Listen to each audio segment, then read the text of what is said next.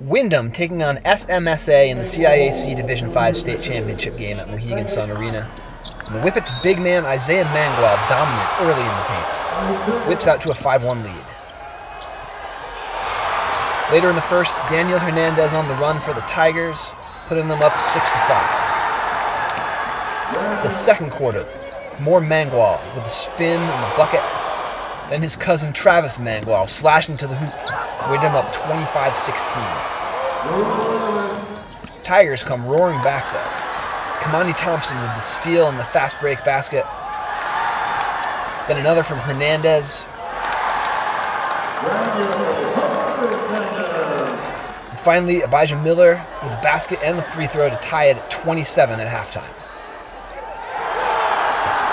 Windham comes out with hot shooting in the third. Three-pointers by Malcolm Hunter, Jack Jenkins to start the quarter. Then Hunter again makes it 40-33 Windham. Later in the third, Isaiah Bogar slashing to the hoop for SMSA cuts the deficit to 5. It's Hunter again from behind the arc. He had 20 points for Windham. And then Mangual with a nice post move for 2 of his team-high 21. Windham's back up by 11, 52-41. SMSA gets back to within 6 on the long outlet from Bogar to Miller. But Windham made enough of their free throws down the stretch to hold on to the 62-56 victory over the Division 5 state title.